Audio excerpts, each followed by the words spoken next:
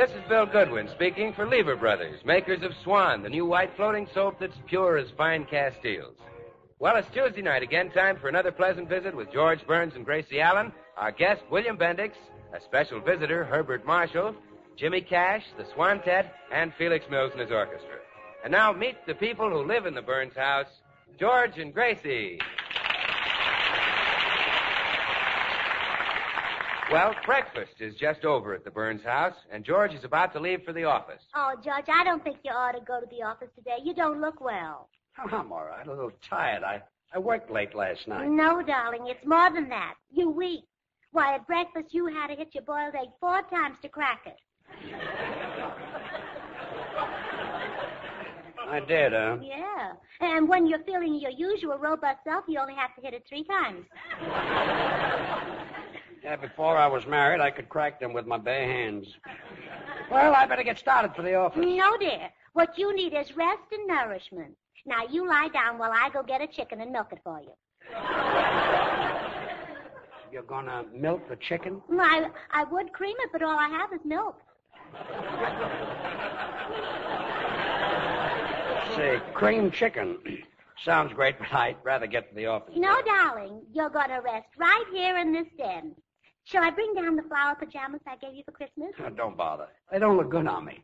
Oh, I think they're very becoming. Why, across the hips, the flowers look like they're just ready to burst into bloom. Ah, never mind. Oh, dear company. I'll close the door so nothing will disturb you. Greetings, dear lady. Oh, good morning, Mr. Bolingbroke. Well, how is your School of Culture and Dramatic Art coming along? Alas, it no longer exists. My landlady cast me forth from my lodgings. Oh, too bad. Yes, and one cannot teach culture on a park bench. Policemen and pigeons spoil the mood. Wait, I have an idea. Why couldn't you use my house for your culture school? Who knows, it might become as famous as the Louvre, the Acropolis, the Palladium. It's a splendid idea. But there is an insect in the ointment of culture, your husband. For some obscure reason, he considers me a burden. Oh, well, don't worry. We'll only hold classes while George is at the office. Now, you get whatever you need for the culture school, and I'll get rid of my husband. Good luck to you, Mrs. Burns, and good riddance to your husband. Why, George, haven't you gone to work yet? Huh? Let me see your tongue. Ah. Well, it looks fine, not a bit bloodshot. But, Gracie, a minute ago you said... Put on your coat while I answer the door. Yes? Excuse me, lady, but is this where the Gilhooleys live? No, I'm sorry. You have the wrong address. Okay, thanks.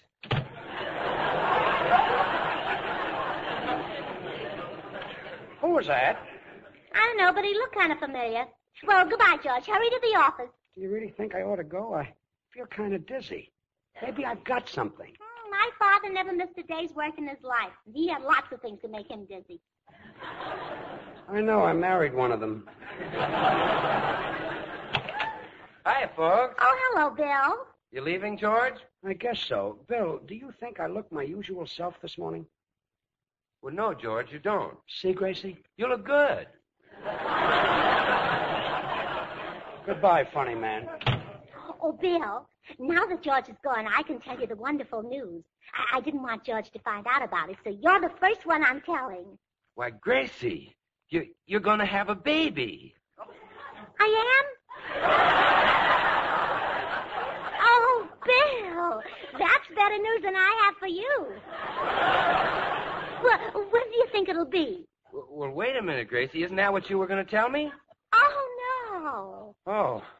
Well, what is the news, Gracie? Well, Nigel Bolingbroke and I are opening a school of drama and culture. Oh, really? Well, say, maybe I could teach diction. Are you good at that? Well, Grace, I don't want to brag, but just yesterday, one of the biggest radio announcers in this town came to me to help him with his voice. Really? Oh, yeah, he said, Bill, old friend, my sponsor is unhappy. Show me how you say swan. The new white floating soap is 4 soaps in one. The soap for your hands and face for bathing the baby, and the soap for your dishes and light laundry. Show me that, Bill. Oh, the poor man. Did you help him? Well, when I got through with him, he was talking like this. Swan is a great wartime buy.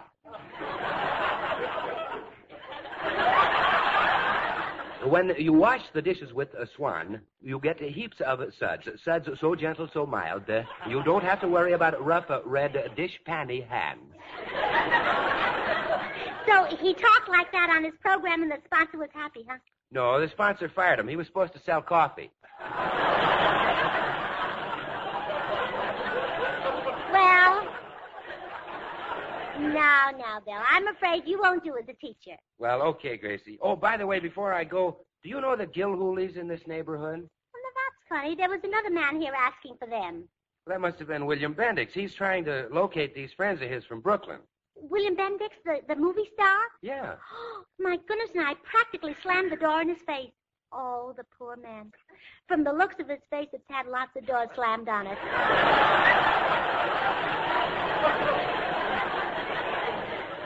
Well, you know, Gracie, Bendix is really a swell guy. I worked with him in the picture Wake Island. You remember that big, dumb Marine? Yeah, I thought you were very good. No, he was the big, dumb Marine. Oh, yes. Say, Bill, wouldn't William Bendix be a wonderful guinea pig for our culture school? Well, what do you mean? Well, if we could make a suave, sophisticated leading man out of him, we'd be famous. You'd be magicians. He doesn't go for that culture stuff, Gracie. Well, maybe I can get him interested. Oh, excuse me, Bill. Look, lady, are you sure you don't know where the Gilhoolies live? I'm just dying to talk to somebody from Brooklyn. Well, come right in, Mr. Bendix. You mean you're from Brooklyn? Well, they call me Green Pert Gracie. Well, hallelujah! Let's pause right here. We'll return to the Burns and Allen Show in a moment. To find out more about old-time radio, old-time video, and the pleasures of listening to audiobooks, visit the Audiobook Club website, www.audiobookclub.com, where you can get 4 audiobooks for just 1 penny. MediaBay.com. And now, let's rejoin the Burns and Allen Show with George and Gracie's special guest, William Bendix. Gracie believes that William Bendix is the ideal pupil for her school of drama and culture. So she has lured him into the house by pretending to be from Brooklyn. Gee, lady, it sure is great to meet somebody from Brooklyn. Oh, yes, the motherland. Yeah. Ah, such a lovely place with its trees and its flowers and its little flat bushes. Yeah, you said it kissiful, lady. What memories? Eating weenies and kraut from a push cart while the new moon caresses the Navy Yard. Oh. You make it sound like poetry, Mr. Bendix. Oh, I don't take no credit. Brooklyn brings out the poet in anybody that's human. And you are, aren't you? Yeah. Well, enough about Brooklyn. Let's talk about you, Mr. Bendix. Okay, that's an interesting subject. How does it feel to be such a flop in pictures? Oh, I ain't doing so bad. Well, the folks back home are disappointed in your playing a cab driver. They'd rather see you as Romeo or Madame Curie. Oh, I couldn't play them. They was foreigners. Well, just the same, the home folks feel that you've let them down. And they don't feel that way about Ronald Coleman. Gee, is he from Brooklyn? One of the oldest families. Well, that's funny. I never run into him in none of the saloons. And Brooklyn is mighty proud of Walter Pigeon. Him too? Sure. You don't say. You see, Mr. Coleman and Mr. Pigeon are successful because they're cultured Brooklyn gentlemen. Yeah.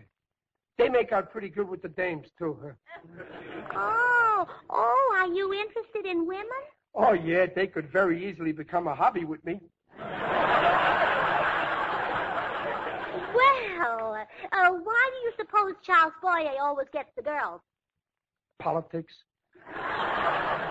No, because he's a cultured Brooklyn gentleman. I thought he was French. That's right, from the French Quarter of Brooklyn. The left bank. The left bank? Yeah. You know, the other side of the Canarsie Swamp. Oh, yeah. A lovely spot. You could get the girls, too, if you'd brush up on culture. Now, for instance, I'll bet you blow on your soup. Well, sure, but strictly proper. I never blow on it toward me. Ronald Coleman doesn't blow on his soup at all. Fans it with his bread, huh? Mr. Bendix, you do need culture. Wouldn't you like to become a gentleman? Lady, I'm a gentleman to the tip of my toes. Well, maybe, but from there up you need plenty of work. I do, huh? Yeah. Now, for example, what would you do at a party if a young lady held out her hand to you? I guess I'd bite it. Ronald Coleman would kiss it. Well, he ain't as lonesome as I've been. Now, you better enroll in culture school right away. Okay, I'll give it a try. Where is this seat of higher learning? You're sitting on it. This is the school? Yep. We have a course that's guaranteed to make the average man a gentleman in a week. Well, do you think you can make me a gentleman in a week? Well, it might take a little longer, but don't worry, the months will fly by. Well. Come in. 'Tis I, dear lady. Oh, come in, Dean Bolingbroke. I want you to meet our student, William Bendix. Well, well. Our first seeker after knowledge. Hiya, Dean. Do you think you can make me a Ronald Coleman? My boy, we shall plant in you the flower of culture. It's up to you to make it bloom. Oh, I'm sure it'll bloom beautifully in Mr. Bendix. He's a perfect pot. Thank you.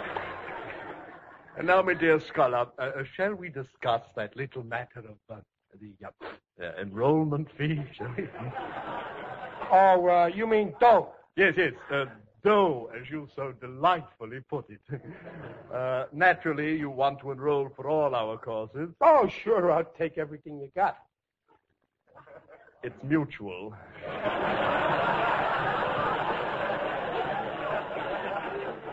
Now, just count your money slowly into my palm. Okay.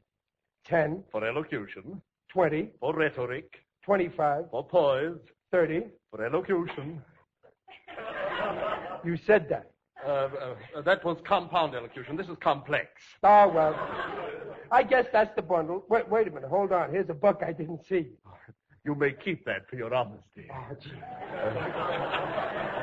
Thanks, Dean. Not at all. You show great promise, dear pupil. I predict that you will make the Hall of Fame. And I didn't make a bad haul myself. Farewell, friends. Oh, no, wait, Mr. Bolingbroke. How about Mr. Bendix's culture lesson? Well, there isn't time today. If your husband comes home and catches us running this culture school, he'll skin us alive. Oh, dear, that's right. And we haven't got the skin to spare like he has. How true. Oh, Mr. Bendix, you better come back tomorrow. Goodbye. Well, gee whiz, I paid my dough. I want a lesson. Mrs. Burns, I suggest we step into the next room and hold a faculty meeting. Excuse us, Mr. Bendix. Gee, if the folks back in Flatbush could only see me now. Me in a culture school.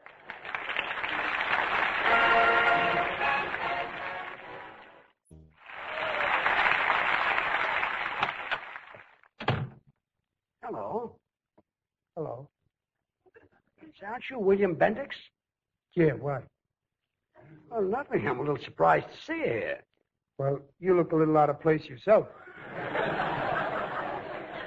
Out of place? I live here. Gee, she ain't made you much like Ronald Coleman. She? Yeah, the little dame, your daughter. She happens to be my wife. Oh, well, I'm your new student. Student? Look, where is my wife? She's in there. Well, excuse me. Why, George, you're not supposed to be home this early. I mean, hello, dear. Bolingbroke, what are you doing here? Leaving. Goodbye. Gracie, what's William Bendix doing in the living room? He says he's a student here. Is that all he told you? Yes. If he's a student, who's his teacher? You. Me? What do I teach them? Singing. Oh, stop. Oh, it's true, darling. You've been the talk of Hollywood since you sang at that party the other night. Well, I did kind of make a hit, didn't I?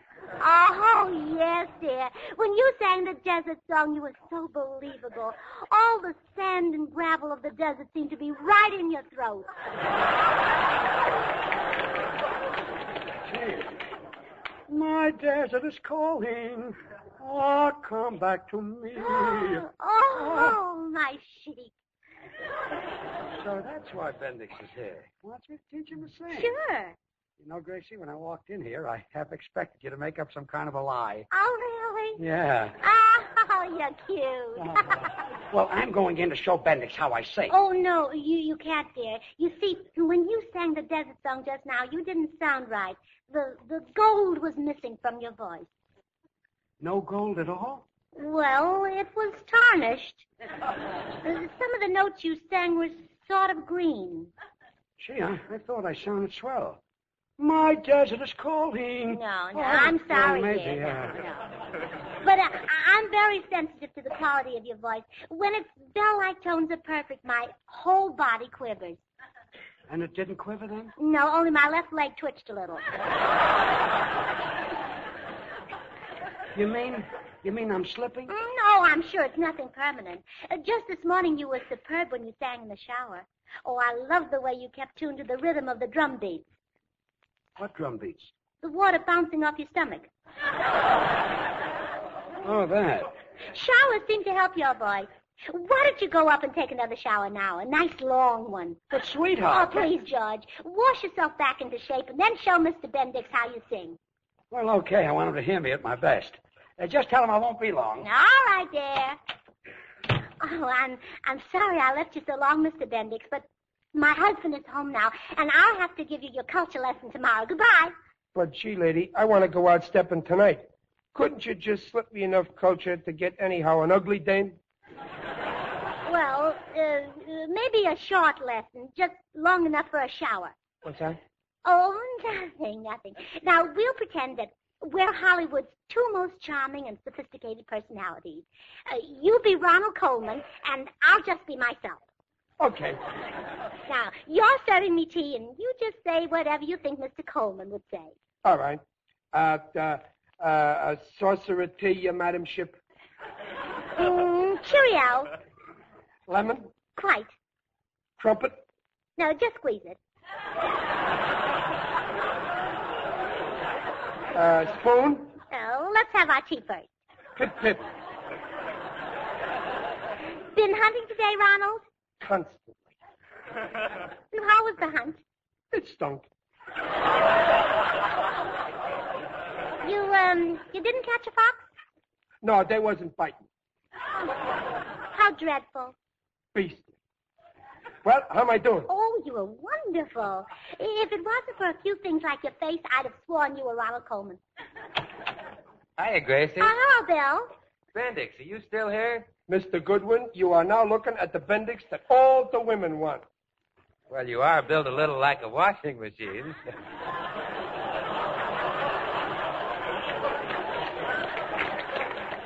One more dirty crack and I'll kick your teeth in. Oh, Mr. Bendix, remember your culture. You should say one more uncouth remark and I'll kick your teeth in. Oh, yeah. You see, Goodwin, this little lady has molded me into a Ronald Coleman. Really? It doesn't show. Oh, Bill, I think he definitely looks molded. Gracie, will you bring me a towel? Oh, George is out of the shower. You boys better leave. Mr. Bendix, I'll see you tomorrow. Goodbye. Bye. Well, Goodwin, now that I'm cultured, I ought to get plenty of things. Now, look, Bendix, if you want to get somewhere with the women, listen to me. Now, let's say that you have a beautiful woman in your home. Well, that's already further than I ever got before. Well, now, first you want to show her that nothing's too good for her, you see. So you open the bar and you tell her to help herself. Yeah, go on. Yeah, her eyes will light up and she'll say, "Oh, Mr. Bendix, for me, that whole bar of Swan?" Bar what? Swan. That's the new white floating soap. Women are crazy about Swan because it's 4 soaps in one. Great for their hands and face or for bathing the baby, and tops for dishes and light laundry. Swan is 4 swell soaps in one, a great wartime buy. Wait a minute. You mean to tell me I can get beautiful dames with Swan soap? For sure. Holy smoke, and I've been wasting that stuff taking a bath with it.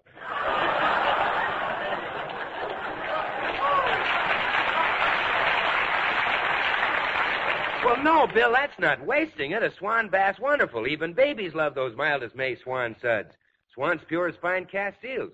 Say, if Swan is that mild, that pure, you couldn't ask for a better soap for your complexion. Well, yeah, but what about this beautiful dame I got in my home? Yeah. She's standing there clutching a bar of soap. Now, what, What now? Well, now you take her in your arms, Bill, and you squeeze her. Yeah. Yeah. One little squeeze does it. The bar of Swan breaks in two. Huh? And you put half in the bathroom for your hands and face tub or shower, and half in the kitchen for your dishes and light laundry. Then you send the dame home. Send her home? Oh, my goodness. Haven't you boys gone yet? Well, we were just... It's too late now. My husband's on his way down to give you a singing lesson. Singing lesson? But Ronald Coleman doesn't sing. But think how many more women you'll attract if you talk like Coleman and sing like Sinatra. Gee. Oh, well, you can be a new and different Sinatra. The microphone can lean on you. Gracie, George is giving singing lessons? Well, yes. Why, if it weren't for him, Frank Sinatra wouldn't be where he is today. George? Sure, he found an apartment for him. Well, Bendix, I'm ready for your singing lesson. Now sit down and I'll show you how you'll sound after 5 or 6 years of hard study. I ain't got nobody. Nobody cares for me. Including me. Goodbye, George. I'm so sad and lonely, baby. Won't somebody take a chance with me? Ba-doo-doo-doo. Oh, you see how he closes his eyes, Mr. Bendix? Yeah, he's closing the wrong thing. I'll sing sweet love songs all the time. If you'll be my baby, baby, then you'll be mine. I ain't got nobody, babe, and nobody cares for me.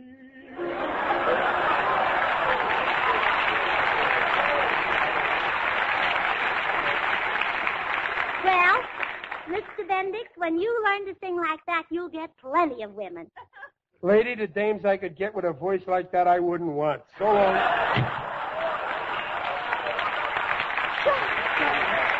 You've said puzzle about 10 years.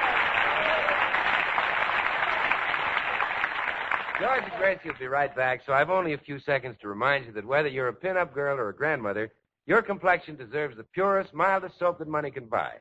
You want a soap that's pure as fine castiles. You want Swan. You want a soap that's so mild it's kind to even a baby's tender skin. Again, you want Swan. Yes, and you want a soap that'll give you a thick, rich lather at the touch of a hand. So, sister, you really want Swan. And when you get Swan, remember, it's also great for the baby and perfect for dishes and light laundry. So put your wartime pennies on a 4-time winner, the new white floating soap, Swan. Well, good night, sir. Our guest tonight, William Bendix, is now heard in his own radio program, The Life of Riley. His next motion picture will be The Harry Eight.